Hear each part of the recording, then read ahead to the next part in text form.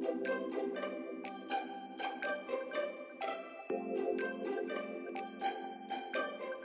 guys, it's Carol, and I'm here to share with you 8 ways to deal with uncomfortable feelings while you're at home.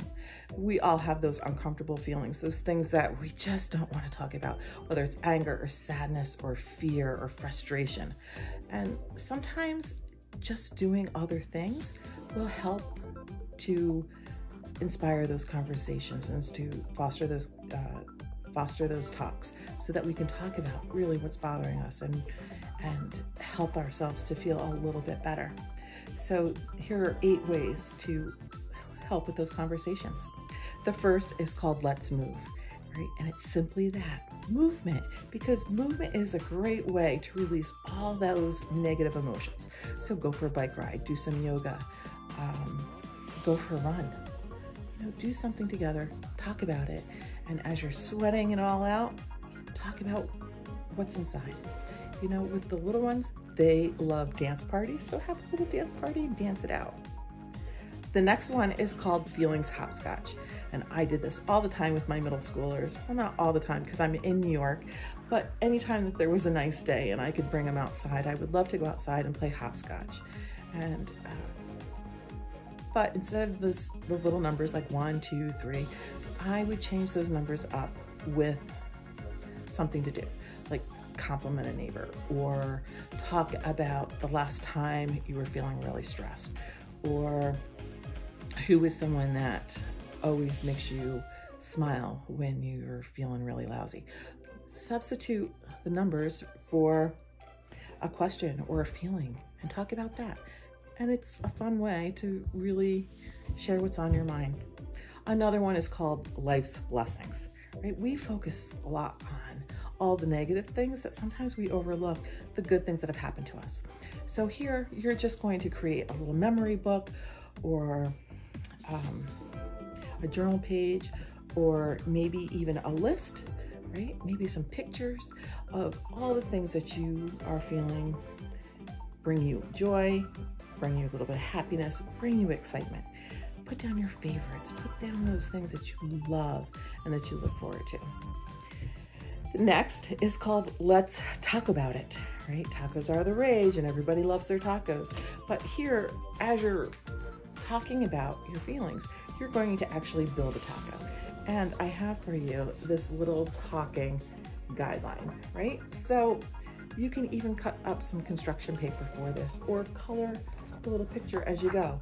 But as you do it, the shell, right? So where were you when this thing happened to you?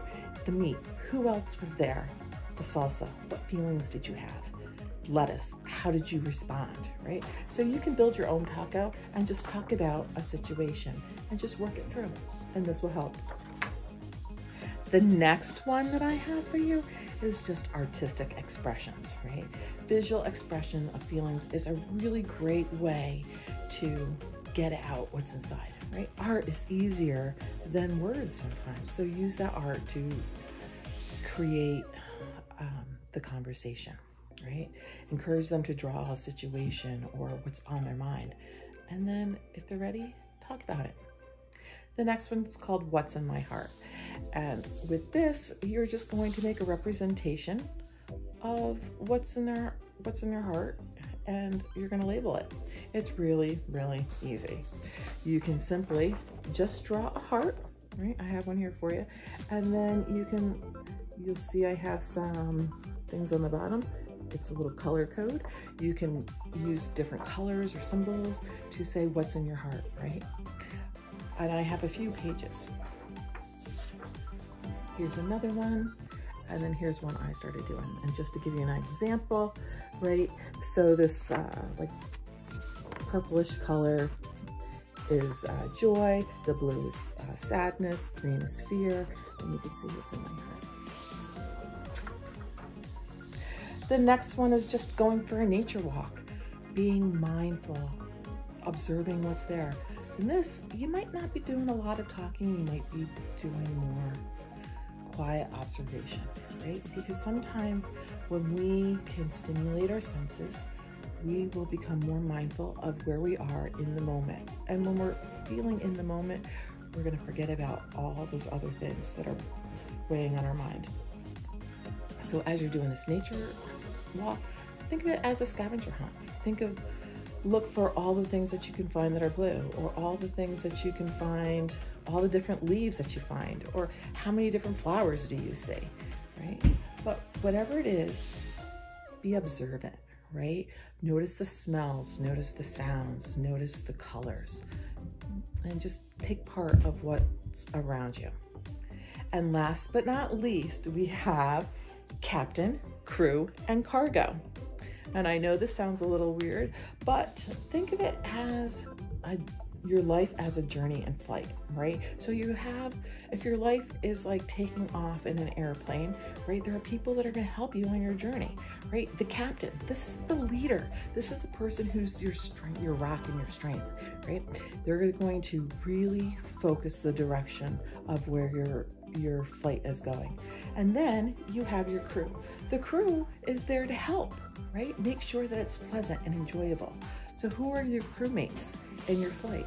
And last but not least, you have your cargo. You have those things that are holding and weighing you down, and they're really dead weight, right? So think about a situation and try to name your captain, your crew, and your cargo. And not only that, think about the different situations where maybe you have been the captain or a member of the crew or your cargo for someone else. It's fun and it's a little different, but it'll walk you through life's journey. Anyway, those are the 8 ideas that I have for you for now to talk about those uncomfortable feelings at home. Until next time, have fun and do some activities. Bye for now.